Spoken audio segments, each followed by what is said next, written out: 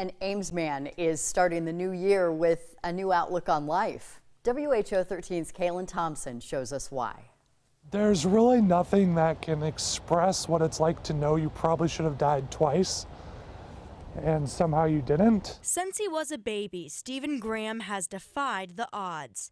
He was born with his heart in backwards, a rare defect that doctors were able to correct. Catch it and you live, or they miss it and you don't. But by age 30, Stephen's heart was starting to fail. It was kind of like a realization like, oh, you are dying. Like, you do need to figure this out. In December of 2020, Stephen went to Mayo Clinic, where doctors went straight to work on saving his life. Initially, they thought I would need a heart and lung transplant.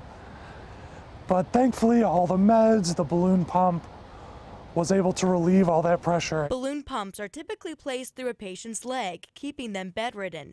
But Mayo discovered a new way of placing it through the arm.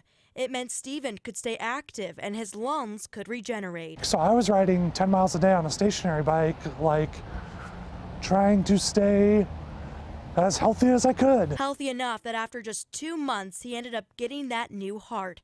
And with it, a new outlook on life. We are all so much more closely connected than we could ever imagine. So anything we can do to just love and honor each other well is really what living is all about. Kaylin Thompson, WHO 13 News.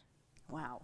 We should all be more like Stephen. He's going back to work in person this month, and his New Year's resolution is to learn how to rock climb. He tells us what he's really most thankful for are the things that he wasn't able to do before his transplant, like putting his daughter to bed. Oh, gosh. So happy for him.